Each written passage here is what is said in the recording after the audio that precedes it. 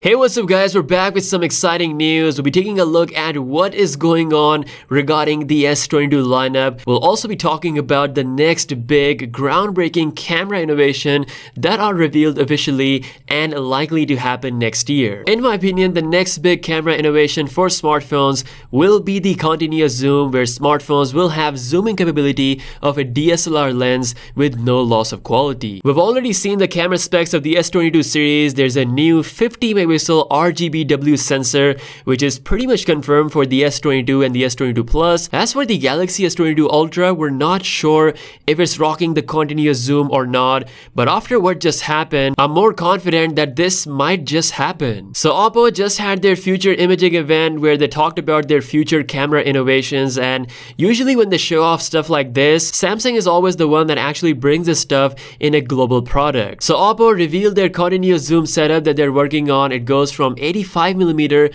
to 200mm, which is a pretty strong zoom range, and it has a similar capability as a DSLR zoom lens. The continuous zoom not only provides better quality, but you also get consistent colors and no white balance shift at all, which is something that you see on smartphones all the time when switching between different lenses. Now, similar to Samsung, Oppo is also working on a brand new 50 megapixel RGBW sensor, which they are actually developing in collaboration with Sony. They also showed off a 5-axis stabilization system, again something Samsung is working on as well. This new stabilization works similar to a digital camera. Now, out of all of these technologies, the continuous zoom as well as the 5-axis stabilization will further reduce the gap between a professional camera and a smartphone camera. And like I said in the beginning, all of these things are rumored to happen for the S22 series, so if Oppo is doing, then Samsung can do it as well. We're still 5 months away from the Galaxy S22 announcement, so anything can still happen. We're just gonna wait for more news. Moving on, we have a leak that we don't really see that often, which is in 3D. Yes, we have the S21 FE leak now in 3D thanks to Evan Blass. He posted this in all 5 colors of the S21 FE, which is white, violet, green, gray, and blue. Now, out of all these colors, I really like the white model, but more than the colors, I am very impressed with the bezels of this phone. It looks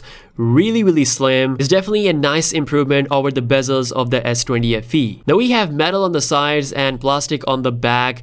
It's going to have that matte finish similar to the S21 series. We also have that triple camera setup similar to the S21 series, and if you see it from the side, it does have a slight camera bump, but not too much. Overall, looks really good. Same positioning for the power and volume keys, which is towards the right hand side. Looking at the bottom and on the top, there's no headphone jack as expected, but overall it looks really beautiful. My favorite one is the white color, but let me know what's your favorite color of the S21 FE. So that's all the latest news. Be sure to comment down below what you think about the S22 lineup and of course the brand new technologies that we discussed. And yeah, with that being said, I'll catch you guys later. Peace out.